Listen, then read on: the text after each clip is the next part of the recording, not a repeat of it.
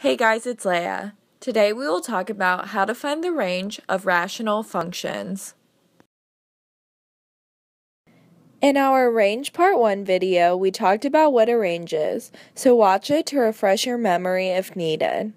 First, we will talk about how to find the range of rational functions when the denominator is a linear expression. The range is whenever the inverse is defined and real. In order to find the range, first find the inverse of the function. Substitute f of x with y if needed. Next, find the domain of the inverse. And finally, write the range.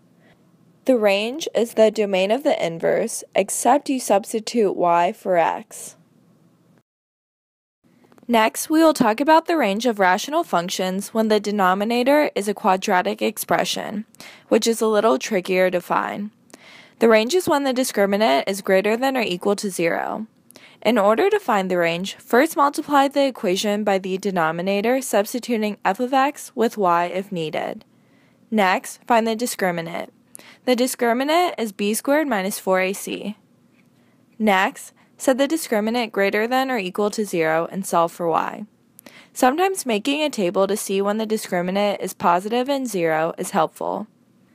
Finally, write the range. Let's see some examples. First example, find the range of the function y equals x plus 3 over x minus 4. Since the denominator is a linear expression, we first want to find the inverse of the function. So we want to solve for x. We multiply the denominator to both sides and subtract 3 from both sides. Now we subtract yx from both sides, and we can pull out an x on the right side. Next, we divide both sides by 1 minus y. Lastly, we substitute y for x and set it equal to the inverse of y. Next step, we find the domain of the inverse. If you forget how to do this, check out our video on finding domains. We take the denominator and set it equal to 0 and solve for x. So x equals 1. Therefore, the domain is when x does not equal 1. So x is less than 1 or x is greater than 1. Last step, we write the range. For the range, we replace x with y. So the range is y is less than 1 or y is greater than 1. Here's a graph of our function to verify our range. Next example, find the range of the function y equals 4 over x squared minus 2x. Since the denominator is a quadratic expression, we first multiply the denominator to both sides of the equation. Next, we want to find the discriminant, which is b squared minus 4ac.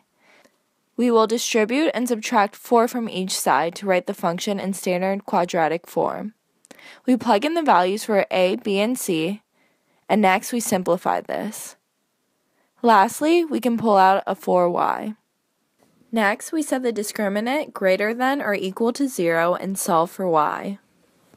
So we set 4y times y plus 4 greater than or equal to 0. Now we can divide each side by 4. To solve this inequality, first we set y times y plus 4 equal to 0 and solve for y. We get y equals 0 and y equals negative 4. Next, we want to find the values of y for which the inequality holds. So we test values in the inequalities. Y is less than or equal to negative 4, y is greater than or equal to negative 4 and less than or equal to 0, and y is greater than or equal to 0. You can do this on your own, and you'll find that the inequality holds for when y is less than or equal to negative 4 or y is greater than or equal to 0. For the last step, we write the range, which is when the discriminant is greater than or equal to 0. So the range is when y is less than or equal to negative 4 or y is greater than or equal to 0. Let's look at the graph of this function to verify the range.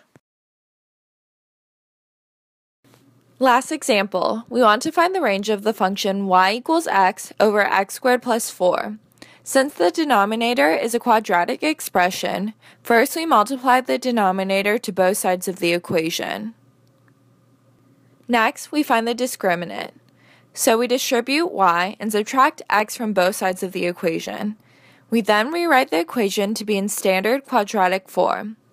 Next, we plug in the values for a, b, and c, and then simplify. Next step, we set the discriminant greater than or equal to 0 and solve for y. We add 1 to each side, and then divide each side by negative 16. We next use this identity to solve for y. We get y is less than or equal to 1/4 and y is greater than or equal to negative 1/4. Lastly, we write the range, which is when the discriminant is greater than or equal to 0. Since we solved this above, we can just rewrite the inequality. So the range is when y is greater than or equal to negative 1/4 and y is less than or equal to 1/4. Let's look at the graph of this function to verify our range. As you can see, finding the range of rational functions can be pretty tricky. So for more help or practice on this topic, visit www.symbolab.com and click on the Practice tab.